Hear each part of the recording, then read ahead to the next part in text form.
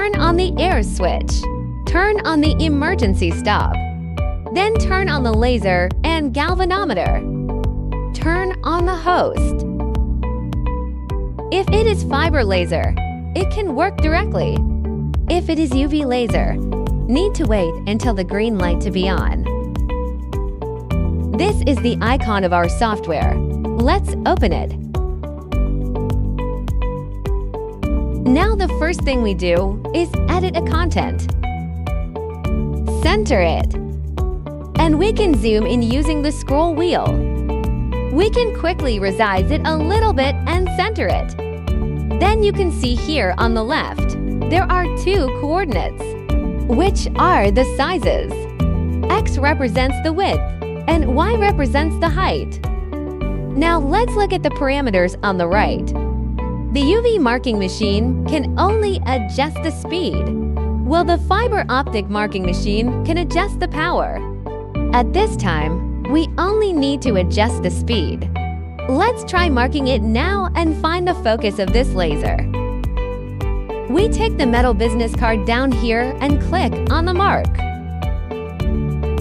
Then we shake the column to find the longest point of the laser, which is also the place where the sound is the quietest and brightest.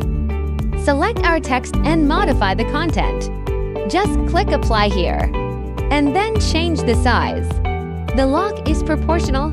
We lock it and enlarge it in proportion. 7 millimeters high. Its unit is millimeter, height, and width. Here are the coordinates. This side probably doesn't need to be moved. Apply it and it will become bigger. Center it and then fill it. Click this H and choose the blue eye shape type here. This is the fastest mode. The line spacing is generally selected as 0.08. Then the crossfill is checked according to the actual situation. Now we check the crossfill. Okay, let's take a look. But inside it is a cross. Let's cancel the crossfill, and it will become a horizontal line. Then you can check it. Here you only need to change the line spacing and whether to use cross-filling. Then you can see there is a speed parameter on the right, which is the marking speed. The laser marking speed is related with the materials. Some materials require you to print very quickly, so we'll speed it up a bit. Some materials require you to print very slowly, so we'll slow it down a bit. Let's set it to 500 here.